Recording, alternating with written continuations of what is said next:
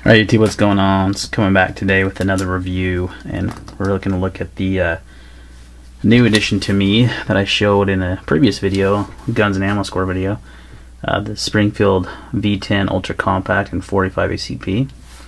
Let's go ahead and safety check the weapon, remove the magazine.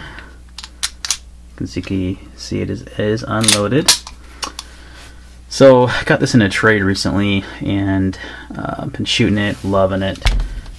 Gonna roll in some shooting footage here in a little bit when I first got it, but it's been 100% reliable. Just have one malfunction that I know was magazine related, but which is pretty common with 1911s.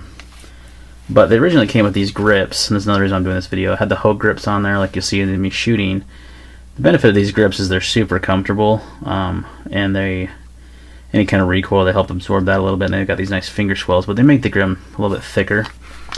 And plus, the cool thing about 1911s is you can customize them. So I got these grips from eBay seller. I'll actually put a link to his store. He makes a ton of different 1911 grips, and they're made out of G10, which is really cool. So they're you know, kind of the same kind of material knife, like my Kershaw here, Z10. Made out of G10. This is also G10. Gives you a really nice grip, and it's also very durable material. So, plus they just look badass. So, love them. They had a bunch of different designs, and he kind of tailors them to your gun. This is an ultra compact, but it's got a officer size or commander, whatever they call them, size frame. You know, it's got the smaller frame than the full size 1911s. And it has a mag well as well, which is not all of these V10s have mag wells. This one does.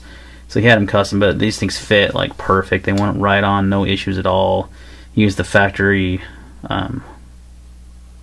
screws and mounting bushings and everything. So just easy, makes the gun look pretty sick. I went with I think he calls this the Arctic camo.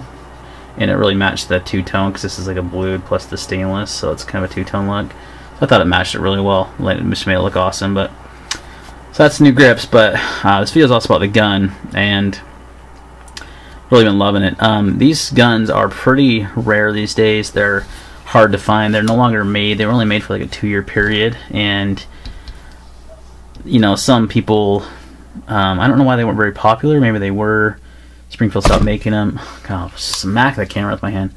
Mainly because the ports on the barrel, I think, is why people, maybe they weren't as popular. I don't know. The ports help a ton, though. You'll see in the shooting how little muzzle flip this has for a 45 in this small of a frame. It's got, I mean, it's a pretty heavy gun. Weighs in. This is no magazine, unloaded.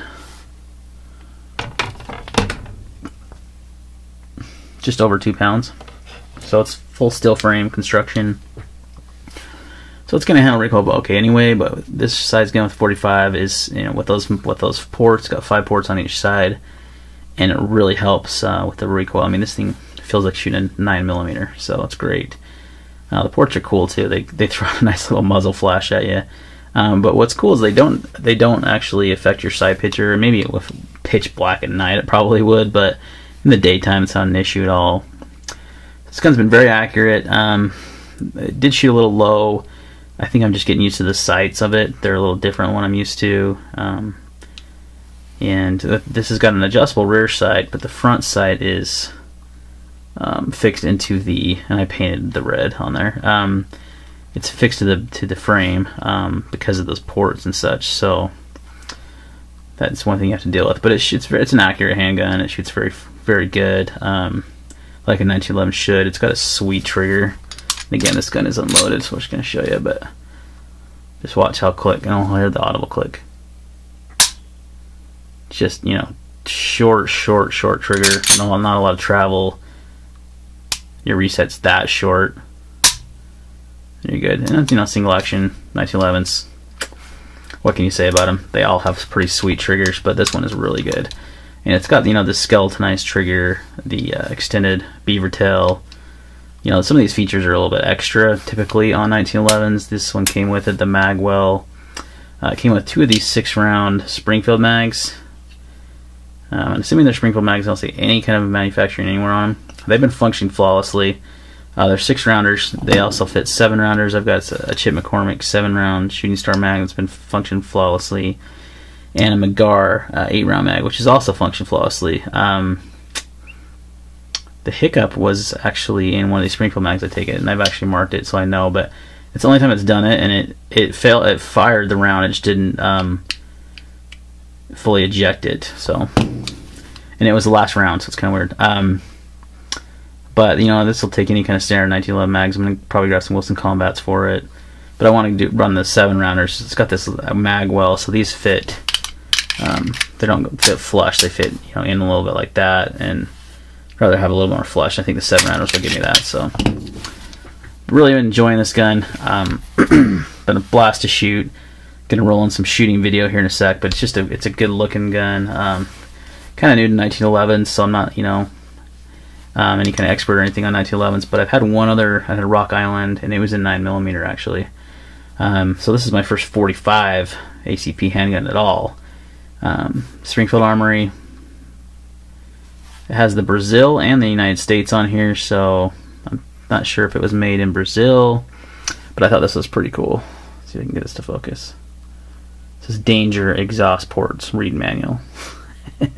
SA45 Auto.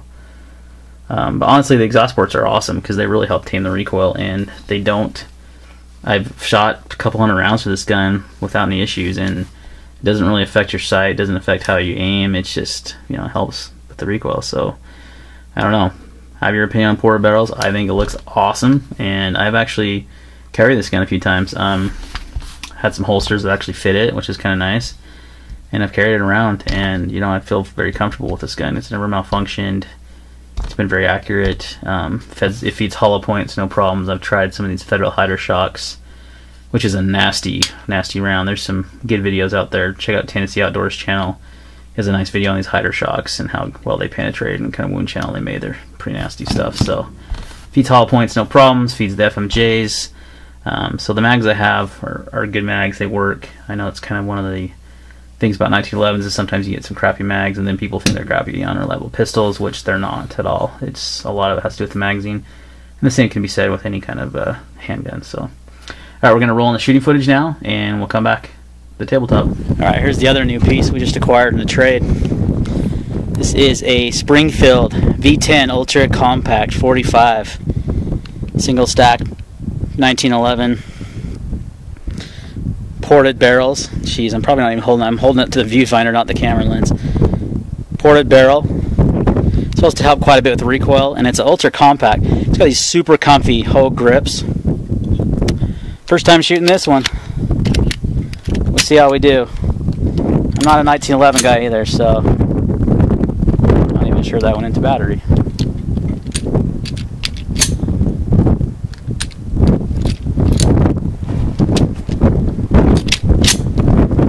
To be safe, check and see if the mag's seated properly.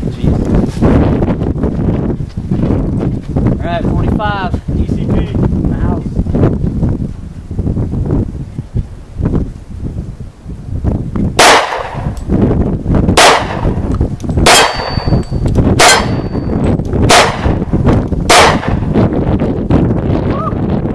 That's smooth. It's silk.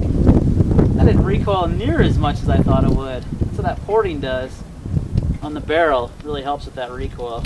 Get my other mag. See it good. Alright, here we go.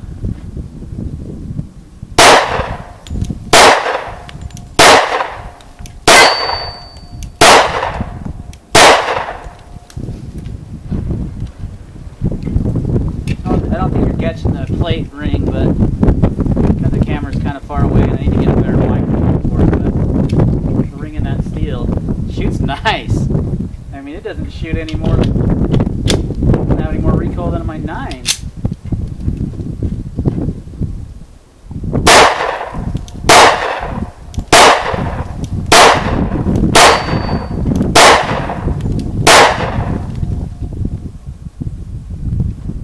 Nice, that was a 7-round mag.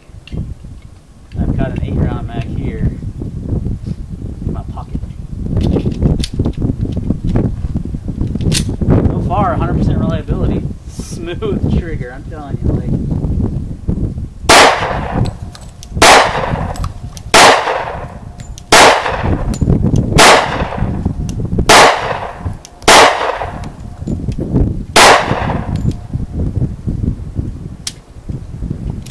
That mag can launch the slide back.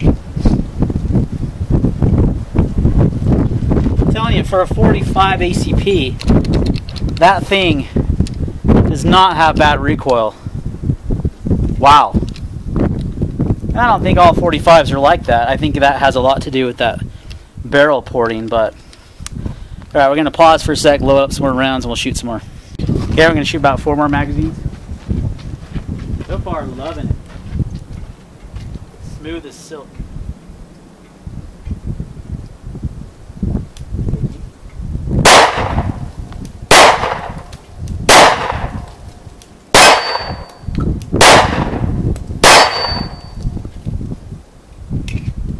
Seems to shoot a little low, or that might be me. Probably me. New gun, never shot it before. You know, making excuses.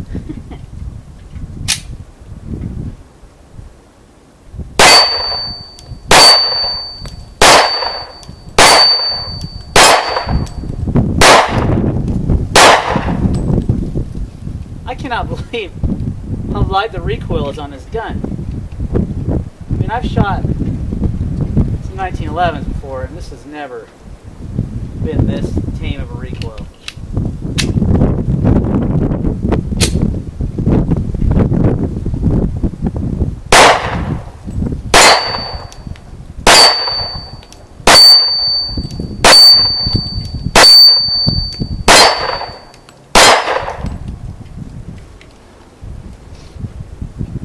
Guys, I am in love with this pistol. Holy cow. One more mag. I've only got like 50 rounds of ammo because the guy threw it in, and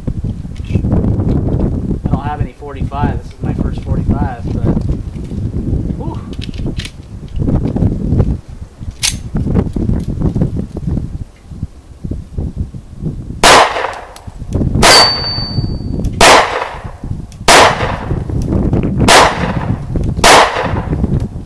I will tell you, because of that ported barrel and how short it is, and the fact that it's a 45, it has some percussion that comes out of the end of that barrel when you shoot it. Look at that. So you kind of feel it on your face when you shoot it. It's not bad. It's kind of like, if I don't know if you've ever shot a .357 revolver, snub nose, kind of like that. Not as pronounced as that though. So, all right, let's load up my remaining rounds. But so far, really happy with this gun. Last 6 rounds. Target's all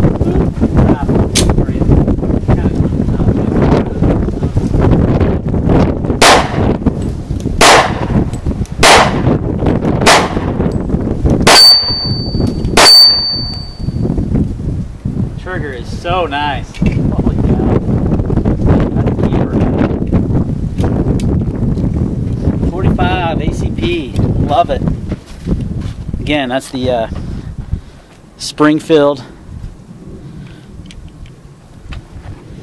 so I don't muzzle myself, V10 Ultra Compact 45. That thing shoots as smooth as a 9mm. It's got those ports, that's why. I mean, you'd think 45 out of that short barrel would be like punishing, but this was actually a lot nicer to shoot than that Kel-Tec was. So, all right, guys, we might do maybe one more shot. Maybe I'll shoot my SR9 and see how the difference between the recoil. But this is my new. I'll put some more rounds through it before I start carrying it, but I'm not going to carry it as a concealed gun. It's a little big and bulky and heavy for that. But what I am going to carry this for is when I go up here in the mountains and I go hiking, and I take my dog out. Sometimes there's some coyotes, there's some mountain lions, bobcats, stuff like that. That'll take care of one of those, no problem. Alright, guys. Alright, we're back. You can see after the shooting, I was shooting with the hoe grips before. I did shoot them this just a couple days ago, actually. I didn't film it though. Shot with these grips, and they handled just fine. The Hogs were titch more comfortable to shoot with, but these slim down the pistol enough, and they still give you a nice solid grip on the pistol, a lot of traction. Just slims it down a little bit, which is nicer for carry. So, but overall, really enjoying this pistol. Glad I picked it up. It's very limited. You know, there's no more production of this, and so they're kind of hard to get. And this will probably be one that stays in my collection for a long time because it's just fun. So, all right, guys, hope you enjoyed the video. Hope you enjoy the shooting, a little gun porn, and got a couple new videos coming up. One that's got some serious ammo porn in it that might precede this video, even, we'll see. And got a new knife on its way from Blade HQ that's gonna be pretty slick to look at as well. So, alright guys, thanks for watching. Put that like button, subscribe, and we'll see you next time.